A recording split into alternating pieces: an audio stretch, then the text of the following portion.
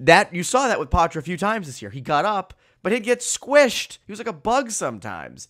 And I think it's a cautionary tale for younger players in that, you don't always want to rush guys. Again, I'm not saying Poitras rushed. I'm saying that he wasn't rushed. And look at how hard he was hit and how many, licks he took.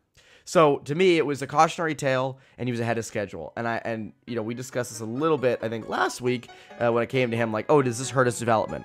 No, I don't think it does.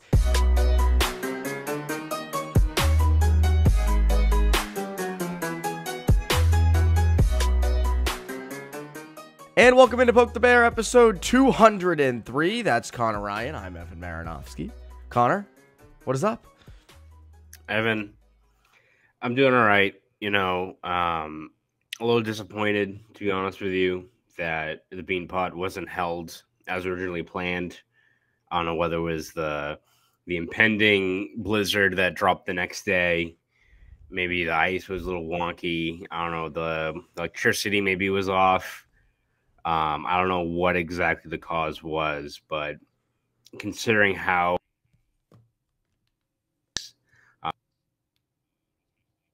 Boston University, the team that's won it the most times, the fact that they weren't able to hold it in its entirety and award a champion this year was very disappointing. But I understand it's not my call. I understand there's probably forces outside of anyone's control that decide whether or not these games can go on. So just a bummer, man. Just a bummer that the Beanball wasn't given out this year. Who knows what could have happened?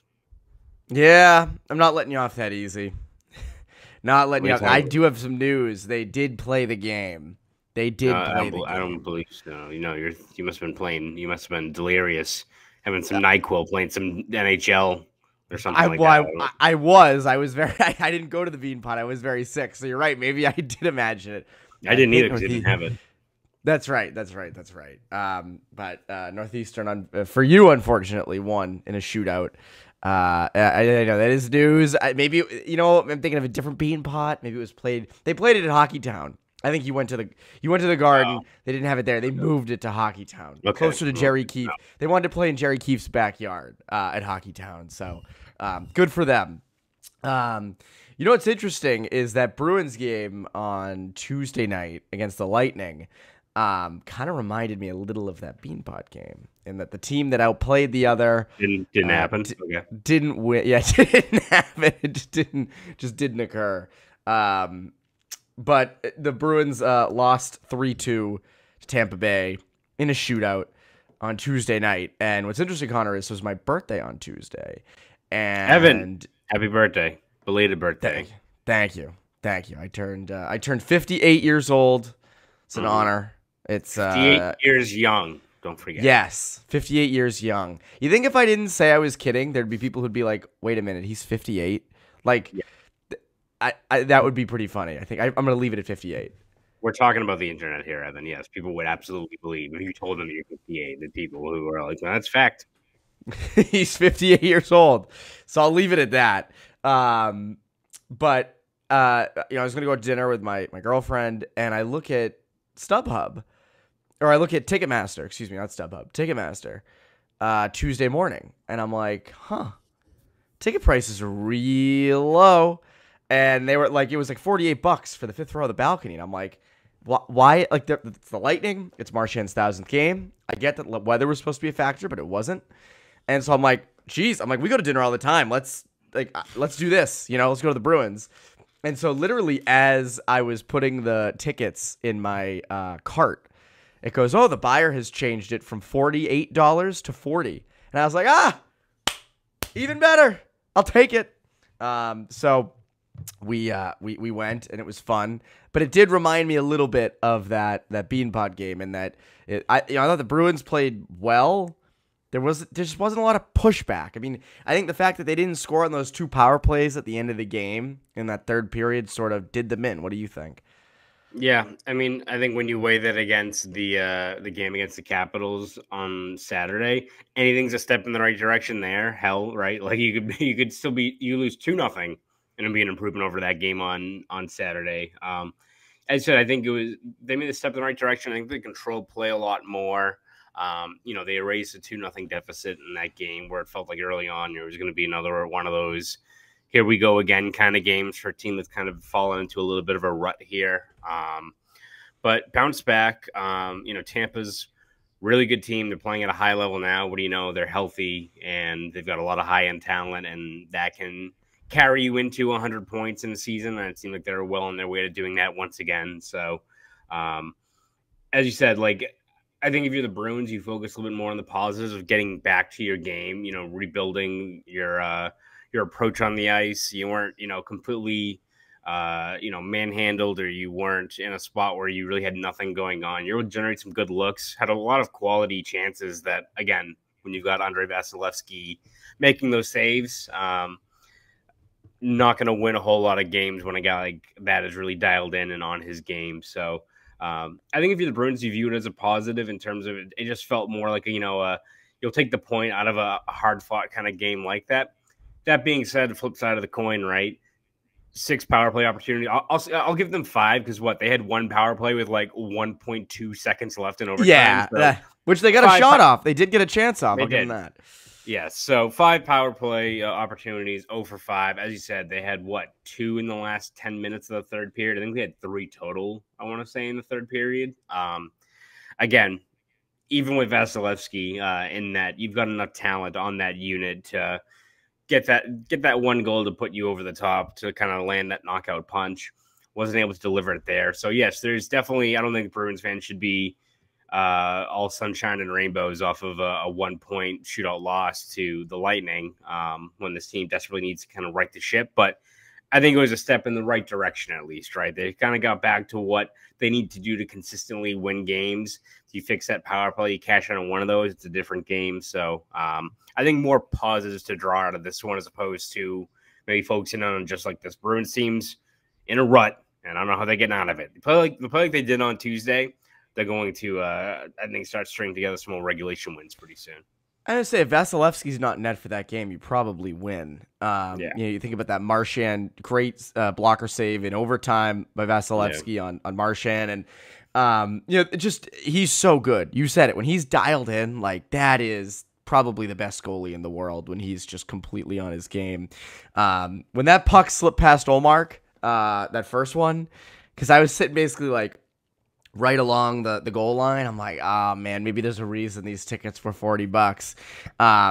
But again, the Bruins aren't a team that outshoots a lot of teams. They kind of find ways to win in other ways. They hold on to the puck a little more, settle for, or, try to get better chances. And on Tuesday, you see that goal from McAvoy kind of just slip in from the point and a little more, in urgency shooting the puck. But, again, you said it. I think if that, most nights you play like that, you're going to win. Also, I want to apologize to people real quick. My internet sucked lately. I don't know why it has been choppy. Right now, I see that I have 3 out of 4 network connection things. They have little bars that we can see, and mine's yellow. So I want to apologize to people who are watching on YouTube if I am choppy, because I know that is the most annoying thing. So my apologies. Evan out here looking like Solid Snake in PlayStation 1. That is so specific. Real ones know. Real ones do know. But, it's interesting. Tampa has had the Bruins number for a long time, at least in the playoffs. And I wanted to ask you, I know last night, again, Bruins outplay the Lightning. Lightning kind of take the game in a shootout. If these two teams were to play a 7-game series today or starting in April or May, would you take the Bruins? I mean, I think it all comes down to what Vasilevsky you're getting, because I think that's the big equalizer, right? Because I think you look at this, I almost said Chiefs team, but they kind of remind you a little bit though of this Chiefs team where it's they're not. This is not the best Lightning team we've seen off of this really strong run they've had, right? They're pretty top heavy. They invested a lot of money in their top 6 guys, their top stars, and it's kind of sapped some of that depth away. You don't have guys like Blake Coleman and Barclay Goudreau on the third line, stuff like that. But you have still enough high-end talent there. You still have an elite goalie that when he's on his game, he's probably the best in the entire NHL. That I think the Bruins maybe have a good chance if they play their game to beat the Lightning, but that is a matchup that I do not want any, if you're a team, I don't think you want to face the Lightning in the first round, even if they still kind of are treading water. They are a wild card team, they're third in the Atlantic, what have you. Don't want to face that team. That team has upset kings all over them, right? Because when you look at just the way they're set up, whether it's, hell, they could be pretty stagnant at 5-on-5 play. You give me Nikita Kucherov running your power play and a hot Andrei Vasilevsky, you're going to win a round or 2 or 3. So I do think the Bruins are probably a more complete team when they're playing at a high level. When you got guys like Frederick playing well, DeBrusque, Coyle, all those guys, the obvious star power we've talked about on this Bruins team. But sometimes it all comes down to just basic execution. And when you've got a power play like that with a guy like Kucherov playing the way he is with Vasilevsky and net, it's a tough matchup, man. Like, that's a team that I will not discount until it's, the other team has won 4 games in a series and they're sent home. Like, that team, I will not count them out any year they're in the playoffs. I completely agree. You look at that line that they rolled out on Tuesday night of Kucherov, Point, and Stamkos, and it's like, that is a killer line. Like, that line could wreak havoc in a 7-game series because you have to basically sacrifice one of your lines to try to take them out when it would come to a postseason series. So I agree with you. I would take the Bruins still. They would be favored. I mean, if things continue at the rate that they are, they should be the favorite, and I would take them. But I agree with you. That's not a team I want to face in the first round, just given how good that they are. But it's interesting, Connor. With a series like that, it'd make it really interesting to bet with on FanDuel. So quick word from our friends at FanDuel.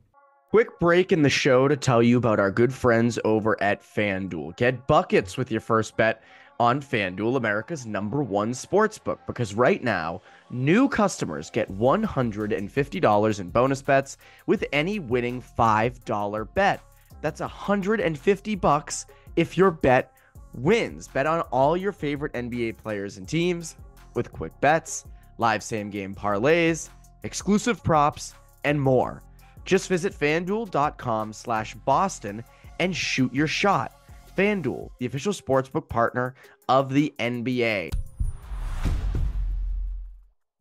So, Connor, a big storyline, obviously, the past couple weeks. Matt Poitras out for the season, and he was someone we discussed a lot in training camp, probably the biggest topic we talked about.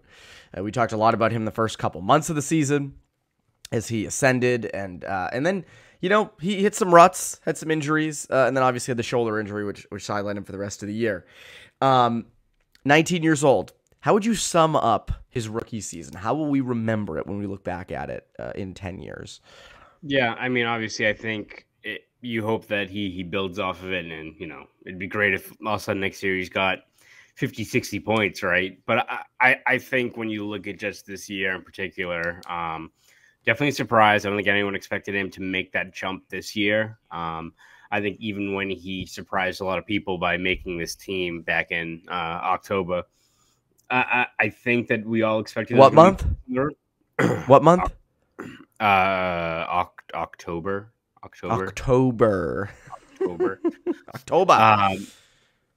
But I think you look at Poitras and what he provided this team, especially early on when you're looking for a little bit of a jolt of energy. I think he provided that. Again, I don't know anyone that was expecting him to make the team, and all of a sudden this guy was going to put up 55, 60 points, anything like that. Still 19, still his first foray against, NHL competition. So I think you had to expect there's going to be bumps in the road.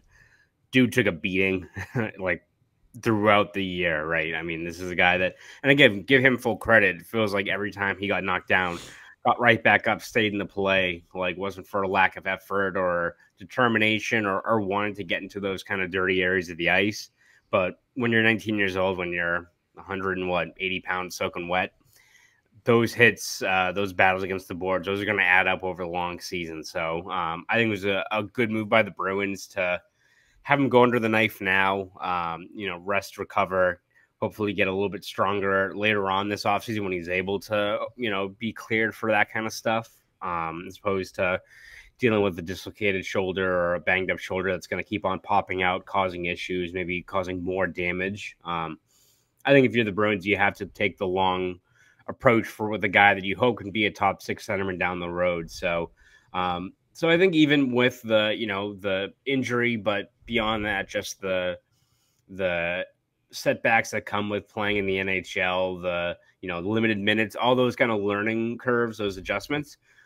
I'm not that surprised by them. I think you should be encouraged for a Bruins fan that, one, this guy's already ahead of schedule in his development, and he's kind of going through these growing pains now as opposed to next year, right? And it's not to say that next year is going to be seamless by any means, but when you're 19, you're going through these first, lessons of, limited ice time, fighting through injuries, fighting through physicality. He's going to come in next year, hopefully he's healthy, in camp, 20 years old, knowing what to expect from an NHL season, knowing what the competition is going to be, knowing what he has to do, how to better protect himself, how to deal with the schedule, travel, all that stuff. It's just going to be one thing that's going to be allowed for him to hopefully build off of this. And once you've gone through before and you're still just 20 years old, it gives you more of a template, more of a clean slate to build your game a little bit more. And I think that's what the Bruins are hoping to get out of him next year. Again, I don't know if he's going to be a top 6 centerman, but if he can build off of this and give you a 40-point season next year and feel more confident, so I think that is the most important thing, right, in terms of just how we should view what he brings this team overall. To me, it's ahead of schedule. You hit it. Like, you didn't expect this. He comes in training camp. You think he's probably a year away, lights it up. It's like, okay, all right, let's see what you got in training camp. Continues to do better. Continues to rock it in preseason games. After a couple games, okay, let's see you against real NHL talent in the preseason. He dominates that. Then it's like, all right, well, you probably earned your keep up here. And then, it just kind of snowballed, and he earned the right to be here. And I think it was ahead of schedule. And you also hit on this, like, the growing pains are happening in a year that the Bruins didn't need him to be a top 6 center or someone prominent on this team. Whatever they got from him would be gravy. And I think that was sort of the case with him this year. I also think it's a cautionary tale. Because he earned the right to be here. They didn't force him here early. You and I think, were the most cautious people in the market when it came to him, in terms of us saying, hey, look, this is cool, but he's 19, and going back to doing a year of juniors, maybe over-seasoning him a bit would not be the worst thing in the world. Now, he proved us wrong because he continued to dominate, continued to look good against NHL competition, and he earned his right to be here. However, there are players that are rushed to the NHL. And in every level of hockey, like with New England Hockey Journal, a lot of the players I cover in preps and juniors, they rush to the next level when they're young. And it doesn't work because they're young and they're small and they're like a freaking getting like a fly against a wall when they get hit, just bam. And that, you saw that with Poitras a few times this year. He got up, but he'd get squished. He was like a bug sometimes. And I think it's a cautionary tale for younger players in that, you don't always want to rush guys. Again, I'm not saying Poitras rushed. I'm saying that he wasn't rushed. And look at how hard he was hit and how many, licks he took.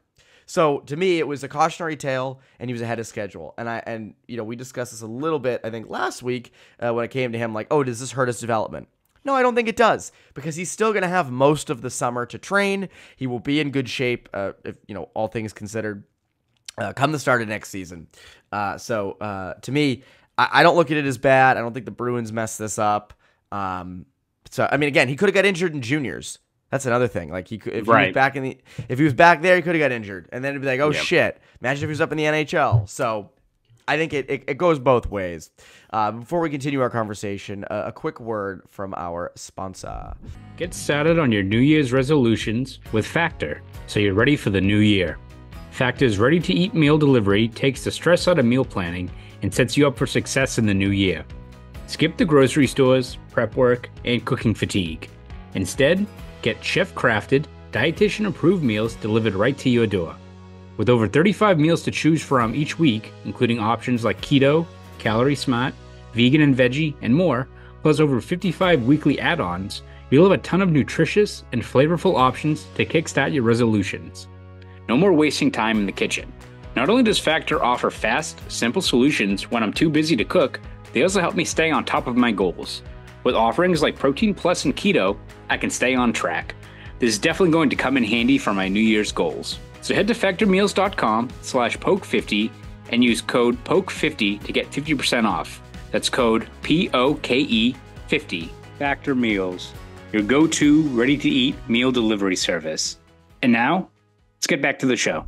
So, the Bruins are in a little bit of a rut. We've seen that. There was the Calgary game. There was Washington. There was the loss against Tampa on Tuesday.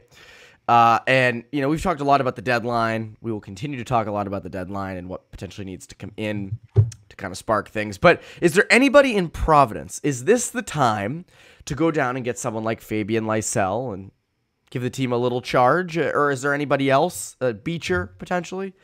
Yeah. I am curious to see if they maybe do bring up at least one more guy to see if it gives them just a little bit of a jolt here before they have to look at, outside of this organization. Again, when we've talked about trade deadline targets, we've looked a lot at, third pairing D, fourth line guy. I don't know how realistically they're going to be in the market for like a middle six kind of player. So I think right now, if you're the Bruins and you're looking for a little bit of a jolt here, and it can be provided by maybe a guy like Fabian Lysell, who's playing at a pretty high level right now down in Providence. I think that's definitely an option, right? I think you look especially at the bottom six. If you put in Lysell and you put him with a guy like, Frederick and Geehy and see if he can get something there.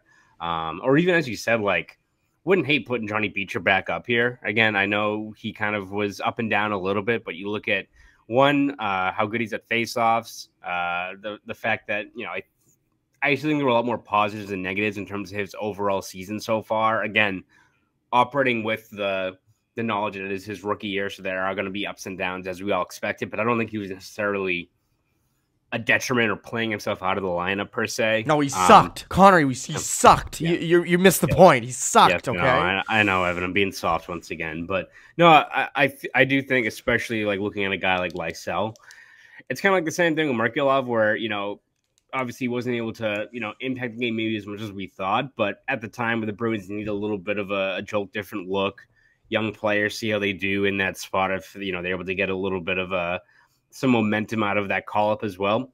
Probably doesn't hurt to see what you have there, right? I mean, even if you're looking at, moving on from a guy like him, or you're trying to look at what your assets are, has a nice little stretch up here. One, you either have a young cost-control guy that you can either keep this year, or you have in your back pocket for, let's say, next year if he thinks he's able to make the team out of camp. Or if he has a couple of good games, you bring him up and keep teams interested, and maybe that's a guy you look at moving as part of a bigger deal if need be. So I really don't see the danger in calling up maybe a guy like Lysell and see what you have here. Again, keep expectations in check. I don't think you should be thinking that he's going to have 5 points in 4 games or what have you, but see how he does, see how he fits in, especially on that third line. See if you get a little bit something more out of him, and helps you over this little stretch here where maybe you just need a little bit more of a push from someone else further down in the lineup. I don't think it can hurt. I'm fine with giving them a kick in the ass right now. And I want to see what Lysell brings. I do. He's been playing better down in Providence. They're in a little bit of a rut. The bottom six is still up in the air. You don't have a set third or fourth line yet. I'm all for it. Give it a shot. Doesn't mean it's got to work. The deadline is still a little less than a month away. Try it. I'm fine with that. I think now is a good time given where they're at in the standings and given where they've been at the past couple of games. So I'm fine with that. Would you look at Lowry again on the back end, or do you like what you're seeing? I mean, I probably don't necessarily like what I'm seeing all the way around from the decor, but I think where Lowry fits isn't necessarily what I'm looking for in that spot. That seems very convoluted. Agreed. But I agree with you on this. You don't want someone. You don't need a puck mover. You need someone who's a little bit defensively irresponsible at times. You need someone who's locked down, shut down. Yeah, I need more fortitude back there. I'd still rather, when you look at just what Lowry's strengths are, what the needs of this team are for right now, at least. Again, we'll revisit this. I'm sure we'll revisit it every month, right? But I'd rather keep him down in Providence, playing 20-plus minutes a night, feeling confident about his game, racking up points. Do that right now. I don't think necessarily the lack of a scoring punch from maybe a guy up front like Lysell, that doesn't necessarily translate to the fact they need more of that from the blue line, at least in terms of what a guy like Lohrei can provide and what the potential net negatives are bringing up as well. So I keep him down in Providence. I'm looking more at a guy like Lysell or a forward like that to see if you get a little bit more of a spark that way. Bring up Bussy and trade Olmark. That's the move. That's the big move you got to do if you really want to shake things up. Kidding, of course. I agree with you. Lysell is probably the guy. And give Beecher a shot. Again, why not? Anyways, that's in Poke the Bear, episode 203. Connor, what can people look forward to from you over at Boston.com and the Boston Globe? Yeah, we'll have you covered every step of the way this year with game recaps, features, columns, breakdowns, all that good stuff over at Boston.com. So please read all of that over there. And if you want to follow me on Twitter, you can at Conor Ryan _93. Go do all that. That's Conor Ryan. I'm Evan Marinofsky. Poke the Bear listeners, have a great rest of your week.